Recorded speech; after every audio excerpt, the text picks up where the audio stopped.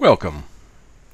The RF6Coud Console is where you manage your applications, where you add new applications, add your console users, that is your application administrators, your end users, and also upload and configure all of your EDRMS metadata.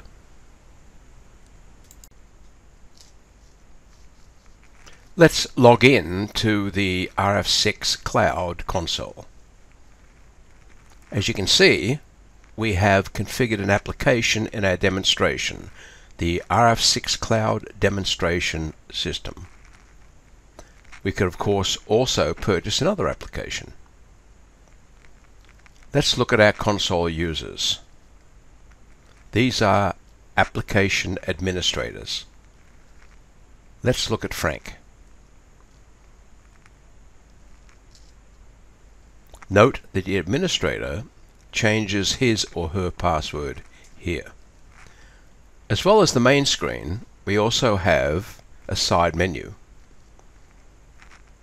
You can display your transaction history,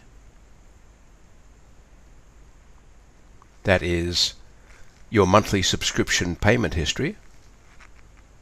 You can also change your authorized payment method here. Note at the bottom that there is help. There is context-sensitive help for every process in the RF6Coud console. We have both video and written help throughout the application for every function in the management console. If you can't find what you need here, you can also contact us via the Contact Us form on the RF6Coud website. Support is free. Let's look at our RF6Coud demonstration system in detail. The management section is where we define record profiles, create scheduled reports, configure our private off-site record storage, and set auto number formats for electronic documents and emails. Users. The Users tile is where you add and modify end users for your application. Let's look at User Frank. Note that we have 3 standard levels of permissions for end users. They can be restricted to just reading and writing, and for a select few, be able to read, write, and delete information. The access codes are not hierarchical. You will assign the same access codes to all objects in your RF6Coud system, file folders, electronic documents, etc., to determine who can see what. Permissions combined with access codes allow you to control the access rights of all end users. This is how you notify end users they can log on. The Send Link button sends this email. Record Profiles is where you configure your physical record profiles for file folders, document profiles, and archive boxes. You can add as many profiles as you require, as many different types of file folders, archive boxes, and document profiles. Let's look at our configured file folder profile. You can configure a unique name, a number format, with help as always,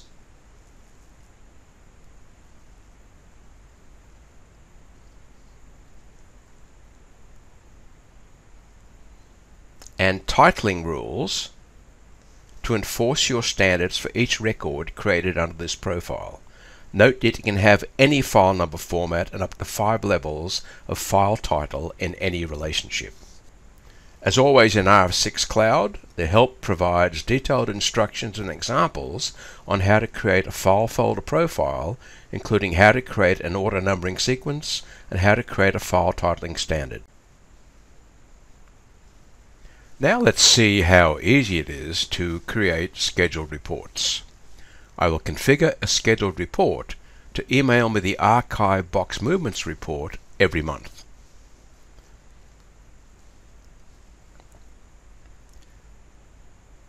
I select the box movements report.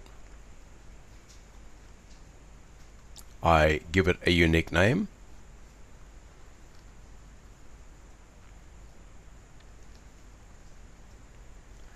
I select the criteria, movements for the last 30 days. I select the frequency, each month.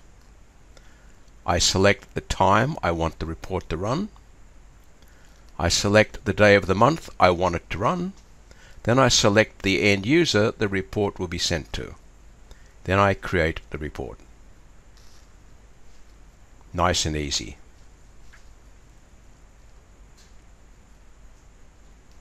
Let's now look at space management.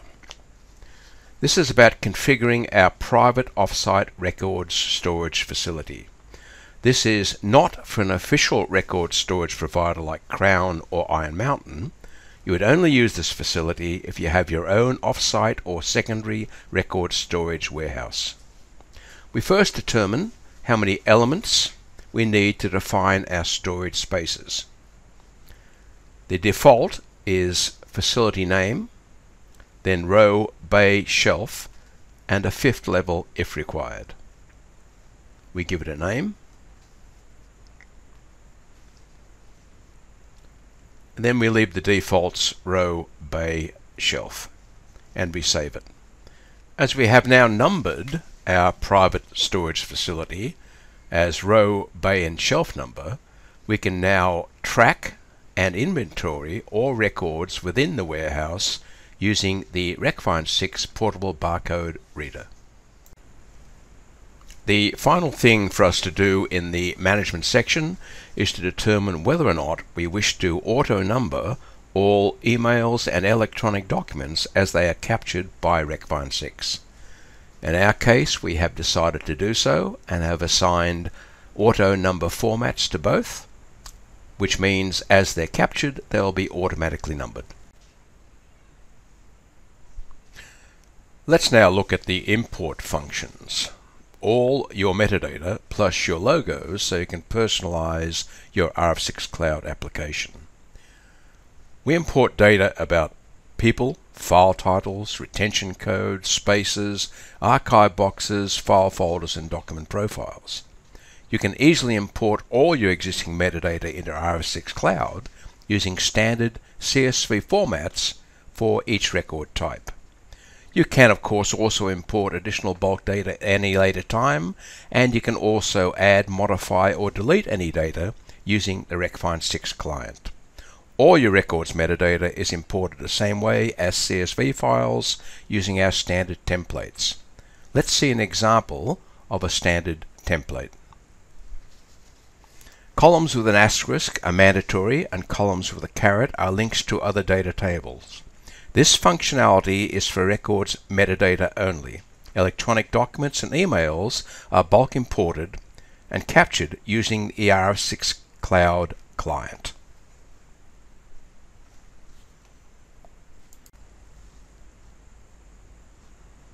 You can personalize your RF6 Cloud application with your own corporate logo.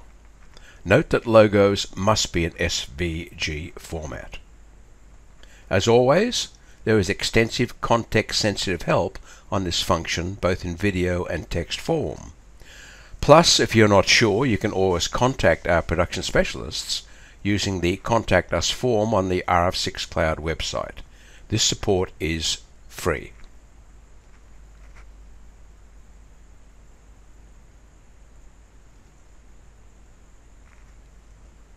Similarly,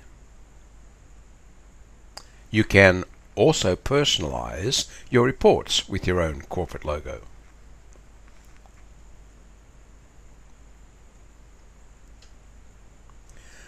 The final part is the usage section.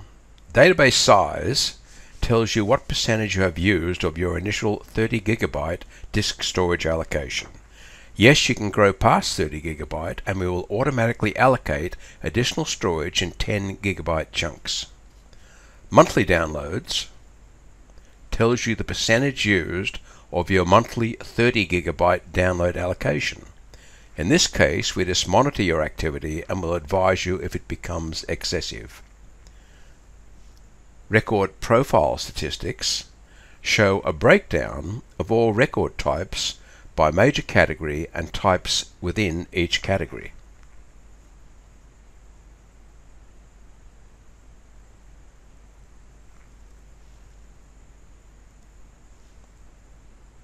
The pie charts will expand and become more complex as you add additional file folder, document, and archive box profiles.